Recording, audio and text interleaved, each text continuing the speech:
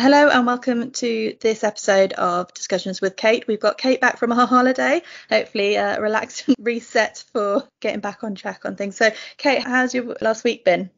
It was really good, actually. It was great to be able to get out, to go and have a proper staycation and to be enjoying that holiday environment when we'd got to Freedom Day. Obviously, it was a bad week to have been away, given what was going on politically.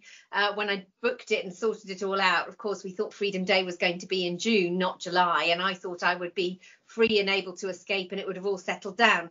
The positive was that I was in North Devon, and you forget about how bad rural broadband is when you are fortunate enough to live in central London. So the good thing was I had almost no phone coverage, definitely no Wi-Fi coverage, and so had a week where I wasn't doing media calls. So I feel sorry for the team behind who were grappling with the big issues of last week. With the sudden announcement about nightclubs mandated vaccine passports, the ongoing challenges of the Pingdemic, which have really dominated the sort of media and operational concerns over the last week, and kind of took the shine off Freedom Day in a sense, because we had that sort of fear and uncertainty around what restrictions might be around the corner, having had a one-way traffic going through that we were lifting restrictions, to suddenly have the Prime Minister announce out of the blue that there was mandation coming at the end of September on vaccine passports, and to have that sort of concern around the high level of cases. Then coming back this weekend, where we've had a much more benign media environment, and it all seems to have settled down a little bit within government, where there is a greater sense of optimism that we are moving in that one direction, that the system is irreversible, and that things are getting better.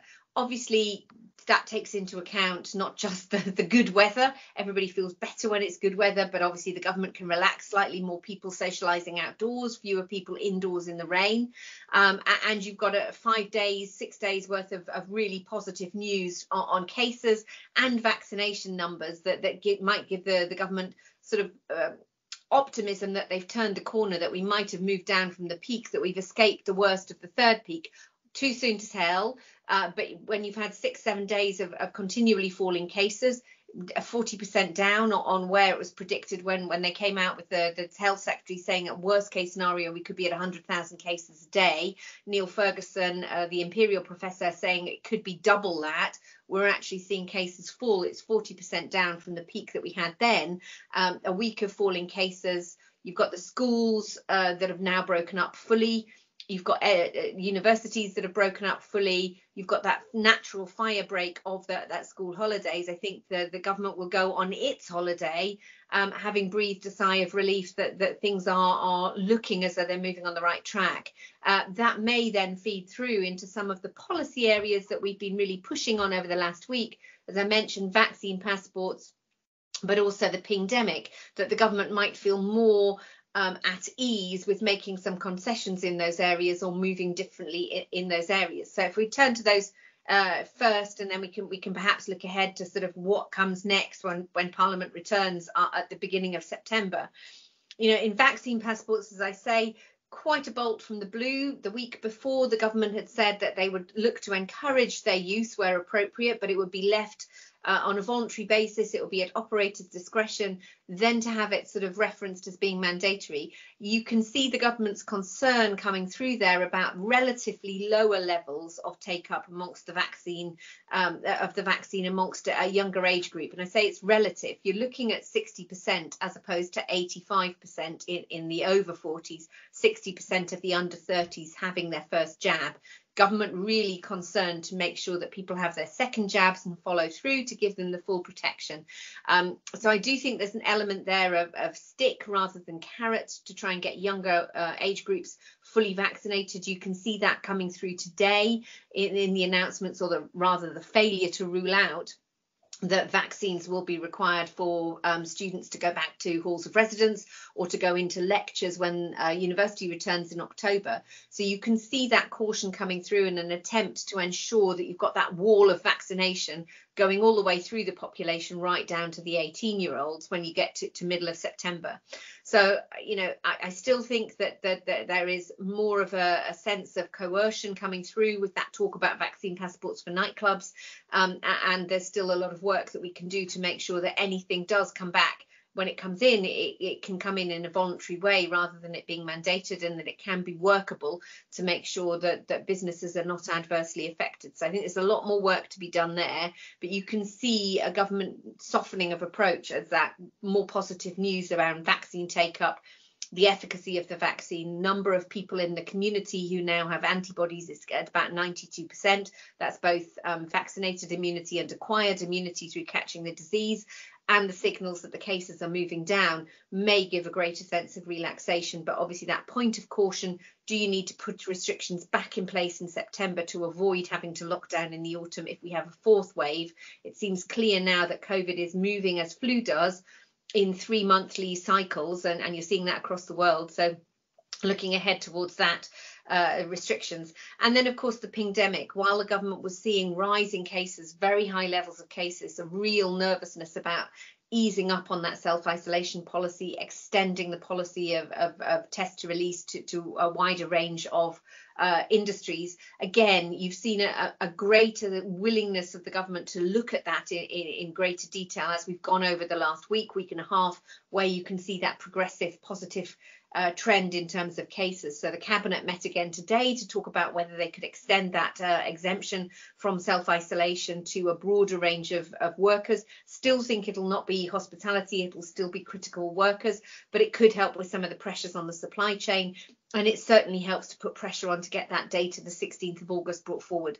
And we worked with the London Mayor Sadiq Khan to get a letter going in to reinforce that point about hospitality in the capital. So again, regular meetings with government, regular pressure points coming through around the impact that this is having commercially on businesses. And the more evidence we can provide from members to reinforce the point about the impact that the Pingdemic is having on the ability of tourism and hospitality to recover, the more likelihood we are to be able to get the government to have a change of heart on that policy. But it is going to be dependent upon that positive case numbers continuing, and all eyes really towards the end of this week, when we should have the first clear indications that the 19th of July has not caused an acceleration of cases coming forward. Likely to be a slight uptick, likely to be a pause coming through in the rate of decline that we've seen over the last week. But by the end of this week, we should have a clearer indication that the 19th of July has not caused a further mass number of cases, and therefore the recovery is back on track. At that point, I think ministers will be more willing to pause, breathe a sigh of relief, and look forward to the next phase. Are there any other key dates we should be looking out for? No, not really. I think the end of this week, as I say, will be the numbers when you're looking at cases.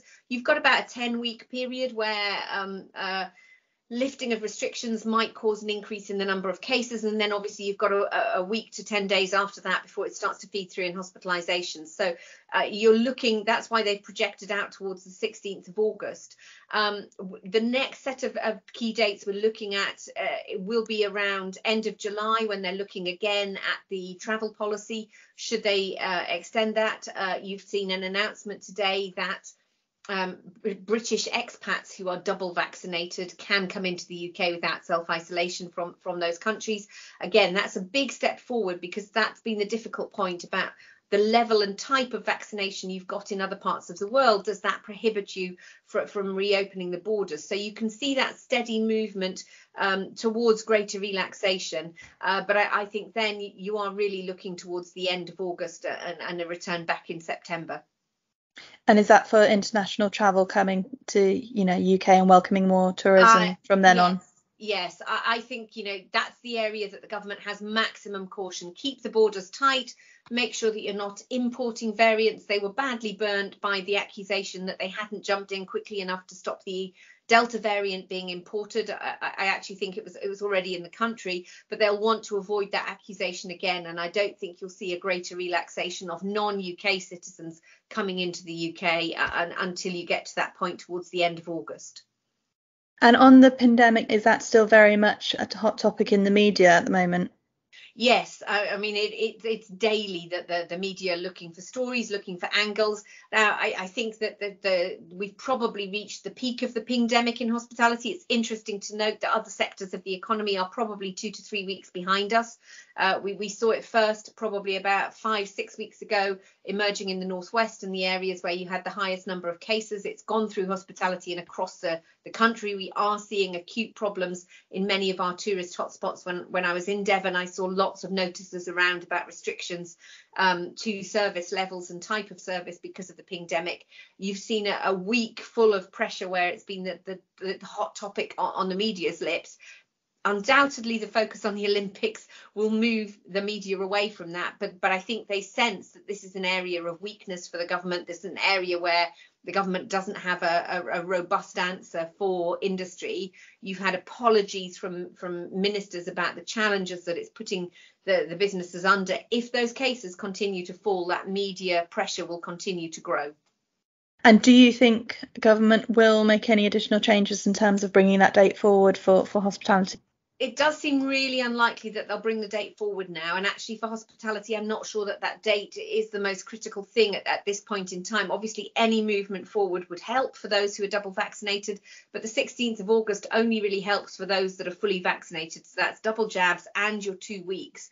So for an industry that has 60% of its workforce under 30, I'm not sure that date is going to be as helpful as it will be for other parts of the economy, notably our supply chain and drivers. So we do need to get a workable test to release scheme in place, and we understand that it's testing capacity and it's the regulation for those tests that is stopping that at the moment. So we need to maintain the pressure on the government to make sure that we've got something that works for all parts of the economy and works for all ages of workers.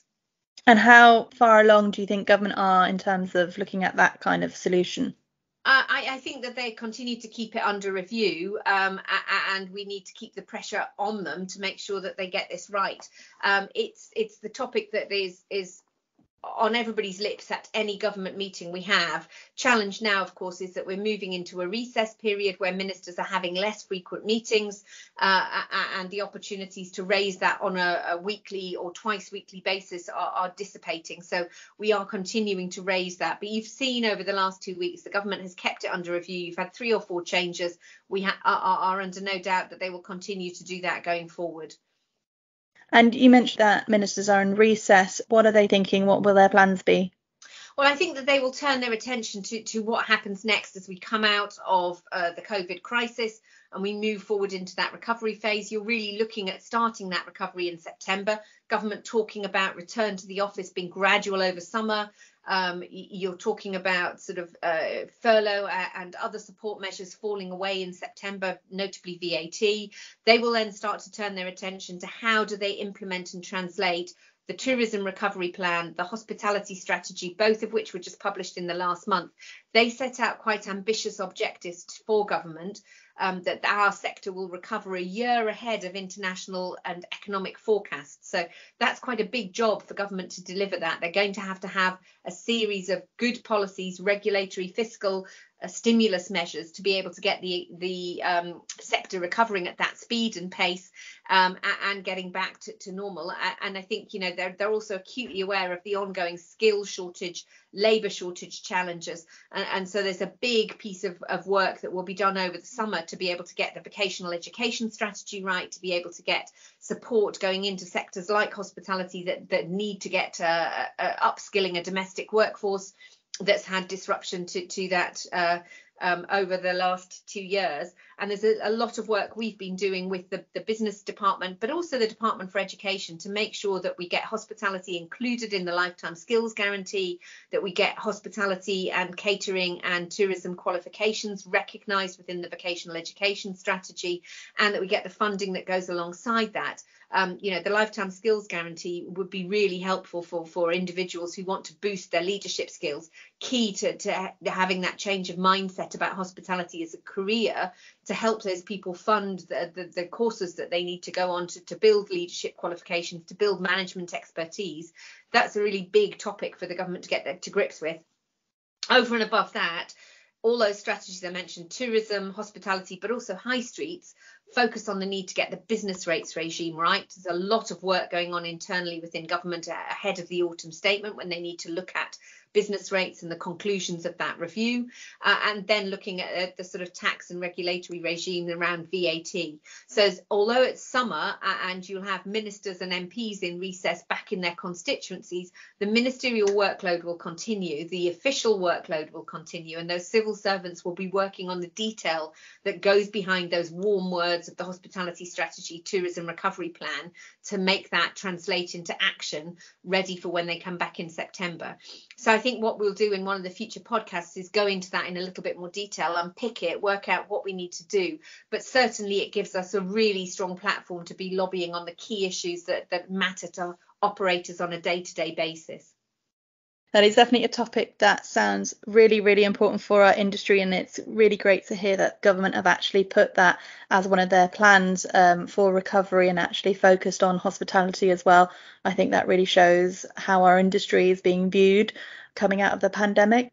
Yeah, absolutely. I think the perception of the industry within government is really quite significant. We've got better recognition with a hospitality division within the business department, a minister that's responsible for the sector, a sector council to sit alongside the tourism sector council. Lots to build on from September when MPs return. And I think for members, great opportunity while MPs are back in their constituency to get them into their venues, to talk to them, show them what's happening in hospitality, show them what they can do in their local communities to build that goodwill, which we will need in September when we come back to lobby really hard for an extension of the VAT cut, reform of business rates, and all of those things that we know the sector will need to recover. We will unpack more on that in our future episodes. I think that's all we have time for today on this podcast, getting a little bit more insight on what's going on and what UK hospitality has been pushing for in government, still pushing hard on those Pingdemic and the vaccine passports there by the sounds of it. So thank you, Kate, for giving us another update on what's been happening, still with your finger very much on the pulse there despite having your time off. As Kate mentioned, if you are interested in organising one of the MP visits to your venue and you're a member of UK Hospitality, do get in touch with our team on policy@ukhospitality.org.uk and they will be more than happy to help arrange that.